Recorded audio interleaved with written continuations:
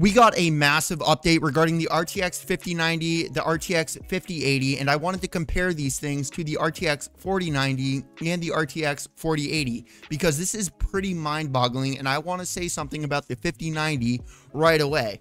The 4090, I know that this is going to cause an uproar in the comments, dude, but the 4090 was underpriced. That's just a fact. It was not intended to be a gaming GPU. So when I'm going over all of this stuff, you need to keep in mind that what I am talking about and what I am saying here is aimed towards that, man, because I understand that there's a lot of gamers that are going to be like, oh my goodness, the 4090 was so expensive. Dude, NVIDIA did not create that 4090 for gamers. Is it good for gaming? Is it better than the 4080 for gaming? Of course it is. It is literally twice the amount of money of a 4080. And that's the big problem that we're going to have right here, is because history has proven this.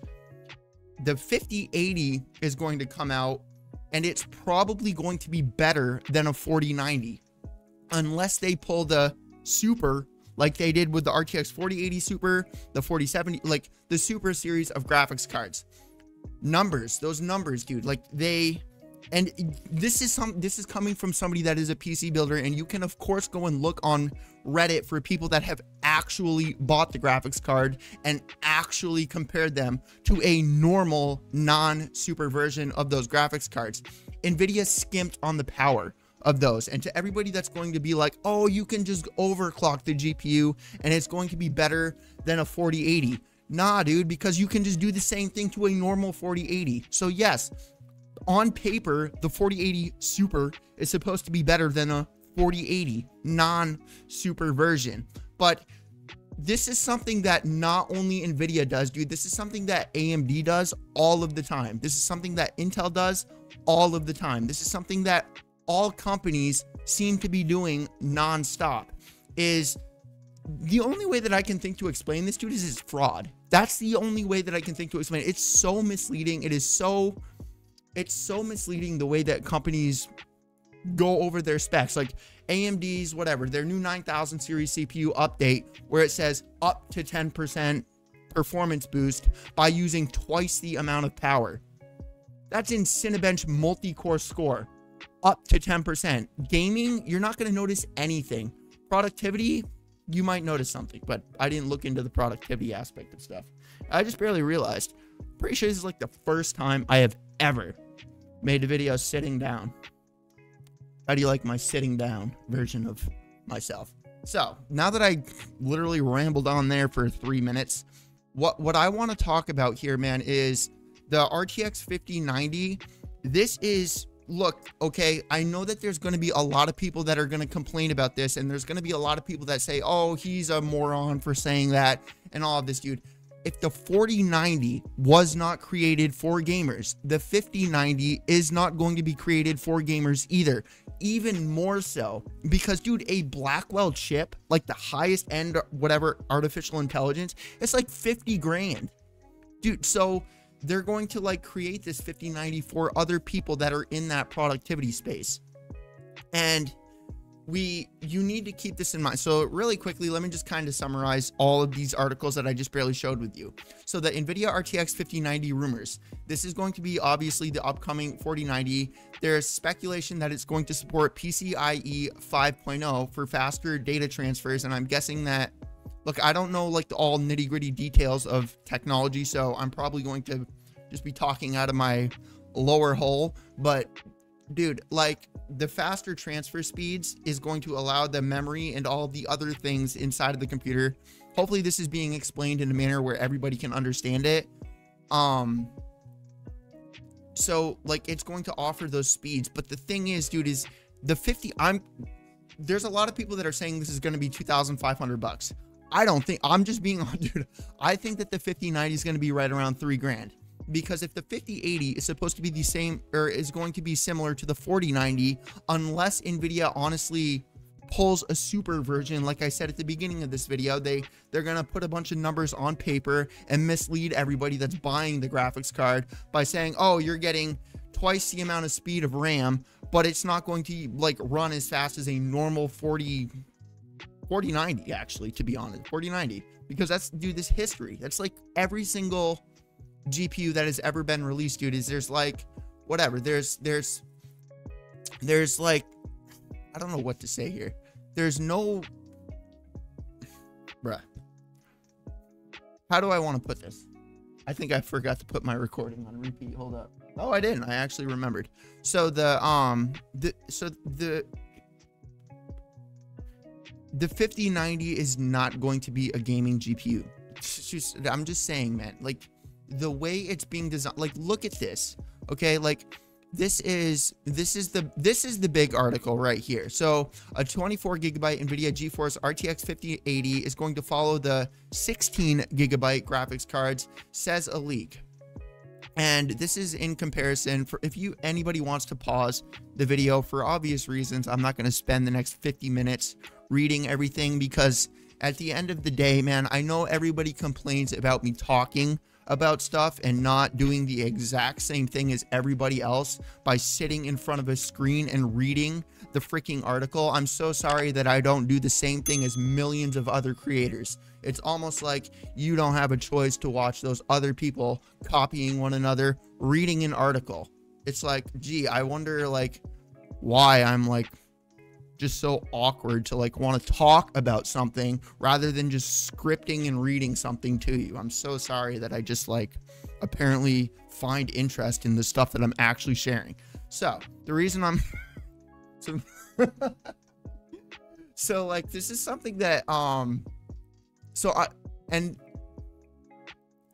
the 5090, the performance upgrades that we're seeing, dude, it's not like the PCIe 5.0, the new memory inside of it, the die, like everything inside of the new series of graphics cards, they're literally aiming them at like very intense productivity, dude. And this is something that I actually so the power draw. Okay, so I want to say something, because this is, I'm literally eating my own words in the history of people with a 4090 complaining about the power draw. And like, I always use the Lamborghini as an example, because it really is, it's a good example, dude. You don't buy a Lamborghini and start to complain about gas. Like if you're just like so desperate to save money on your gas, you get a Honda. Or in other words, you get a 4060 or a 3060 or something. You don't get a 3090 or a 4090 or a 5090, okay? But there's one thing I need to say about this, because the hot weather, it's not that they create a bunch of heat. This is something that's been happening to me. I got a really high-end air conditioner sitting right behind me right now, and this is why I love Intel CPUs. None of you can even hear it. It's like a noise cancellation feature that Intel has that AMD doesn't. However, I am going to be building a 9950X now that the X870, they're literally on the way right now, and I'm honestly gonna be using that as my daily, so that I can actually understand why people are so supportive towards AMD. But so the power draw that. So this air conditioner running, the 4090 and the 14900K running over there, it's using the same circuit. And if I go and I just got a new vacuum as well. So I know, right? Whoa. But I'm actually using this for a reason. Every time, if that air conditioner is turned on, when I plug my vacuum into the same circuit, it trips the circuit breaker. And then I have to go and like flip the switches in my little whatever circuit box there. Like my fridge goes out, my kitchen, all my power in my apartment goes out other than my bathroom. So what I did is I got like a really long outlet bar, like a massive outlet bar that I can plug stuff into. And then I have the like a really long extension cord that goes into my bedroom that I have an air conditioner plugged into in my bedroom. Because if I don't do that, yes, I have a couple of air conditioners. Because if I don't do that, it's gonna trip the circuit every single time I go to vacuum. because I don't understand how everything is like wired in, but I know for a fact the only power that stays on is my bathroom. So like the amount of power that all of this hardware is starting to draw is just like, why are you not? Okay, that was a long load time right there. I was gonna say, why is it all black over there? Yes, I do like Destiny 2, as a matter of fact. This game is oh my god, really? Well, either way. So let's get back to the article. So you understand, like, so with the heat stuff, the reason I was going on about that is because when these computers are putting off so much heat and drawing so much power, you kind of need an air conditioner. And while I don't necessarily think that that's a big deal for the heat, the amount of power that they're drawing from the circuits and breakers and stuff, and the reason I'm talking about this, and I know that this has been debunked now, but to be honest, everything is a leak still at this point. So this could end up happening.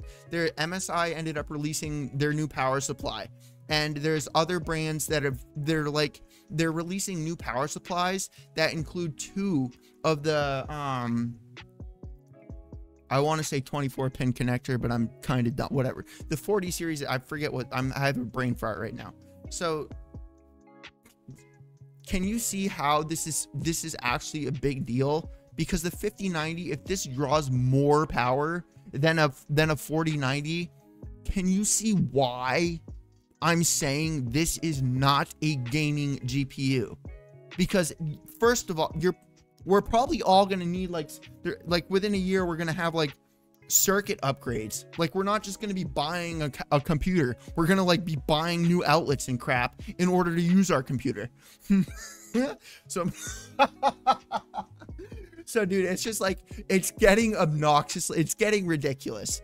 You know, like, so with the 50 series and the Blackwell chips being upwards of 50, not the 5090 obviously, but up to 50 grand. The 5090, dude, it's going to be it's going to be like 3 grand. That's what I'm guessing. Dude, my left ear is clogged and it's causing me to get, oh my god, it's so frustrating. I feel like I'm stuck in my head. And I struggle really badly with anxiety. That's why I took that month off. And while I was in the emergency room, I have like crippling anxiety, man. It's really bad. And my ear being clogged, I feel like I'm stuck in my head all of the time. And that's why I haven't really been uploading very often. It's very hard for me to concentrate, even worse than previous concentrations of me attempting to do, if that makes sense to you. I know I'm pretty good at getting off topic and stuff, but like now it's like whatever. So yeah, dude, let me know what you guys think. So when it comes down to the 5090 versus the 5080 versus the 4090, I think the 5090 is going to be aimed at like serious, like, I don't know, though. I don't want to say productivity because that's not the word that I'm looking for. I like LLMs and AI and productivity as well. But like, you see where I'm getting at? Like, these are going to be like for like artificial intelligence, like data centers and stuff, and like whatever. And because of that, dude, like, they're going to be so expensive that like, I don't know. I honestly think it's still gonna be worth it. Because dude, it's just true. Like, dude, I know it's like, it's probably like everyone, oh my god, why is he talking like that? Dude, it's true, man. Like, the 4090, it was underpriced. Okay, like, I know it's expensive. I get that. It is very expensive. But when the 4090 and the like, these are just Titans that NVIDIA decided to slap the RTX label on because they sell better. And the Titan has always been expensive. And like, now we're like, how long has it been since the normal Titan? Like 5 years. And the 4090 is like still the same price as the Titan from whatever, 5 or 6 years ago, at least from what I'm remembering, which I'm probably not remembering correctly, but you get my point, dude. So I feel like if NVIDIA releases the 5080 to be on par with the 4090 or a little bit better, I can't see them not charging twice the amount for the 5090, just like the 4090. Okay, because AMD is, dude, AMD is so far behind, like so far, like so freaking far behind. And when I say so far behind, dude, I'm talking NVIDIA owns like 88% of the market. That's 88% of people buy NVIDIA GPUs. They own 88% of the market. Can you see how big of a deal this, dude? The PS5 has AMD stuff in it. The Xbox has AMD's, I think. I don't know about the Xbox, but I'm pretty, and then Nintendo Switch has an NVIDIA graphics card, I think. But either way, you see my point, dude. Like, NVIDIA owns 88% of the market. Think about how many people have a console. Yet NVIDIA still owns 88% of the market. Dude, AMD's graphics cards are so freaking far behind. And I'm not talking like, I'm not trying to be disrespectful towards AMD, because you say anything even slightly negative about it, so you literally start a war every single time. But that's just a fact, man, okay? They're not even gonna bother competing with NVIDIA now. Like that's true. They're literally not bothering to compete with NVIDIA. Like the 5080 and the 5090 are going to be, we're going to end the video because I keep repeating myself at this point. Let me know what you guys think about this stuff down in the comment section below. I just find this wild. I just find it absolutely ridiculous, dude. So you think about right here. So we got RTX 4090 with all this stuff. There's like your numbers for the people that are capable of actually understanding all of this. So so I don't really understand what I know what the GPU obviously in the code name, and then the memory bus, I get these, the memory type graphics, the wattage, but the shader units and streaming I don't know what those mean. But yeah, dude, it's just fucking crazy. 4080 versus the 5080 in comparison for, again, people that care about the numbers. Dude, dude, it's true. You know it just as well. This is all gibberish to us. And I'm not saying like it's gibberish, like, dude, it's just obvious. Okay, like 9000 versus, it's obvious that it's better. But look at the Super Series. Look at the Super Series graphics cards. Everybody thinks the Super is better than the non-Super. Just because you're listening to fucking articles that, oh, hey, ChatGPT, write a script for me on this fucking graphics card so that people come to my website. It's literally what every article does now, dude. There's like, all these people are like talking about the actual specs, and they're not using the actual graphics card in comparison to other graphics cards. If you have a 4080 and you buy a 4080 Super, your 4080 is going to perform better than that 4080 Super. Yet the 4080 Super's numbers are better. Dude, I honestly don't understand how these companies like get away with that. I consider that fraud. I consider that like absolutely misleading. There's no reason companies should be able to be like, oh, our graphics card is 70% faster. You can do this, you can do that. And then you get your graphics card and you need this AI feature enabled, which is a fake fucking number, and it's still half the performance that they said you would get, because not only are you using artificial intelligence in order to get that, like the FSR and really DLSS, you know, it's like, so you get these, and then not only that, it's like you enable this and it's like for this one single game, and then the boost in like CPU companies, oh, like you're getting a 10% performance boost with the 9000 series update. Yeah, in Cinebench. And you need double the amount of power. Like, how is that? Dude, how is that allowed? Like, I don't understand it, dude.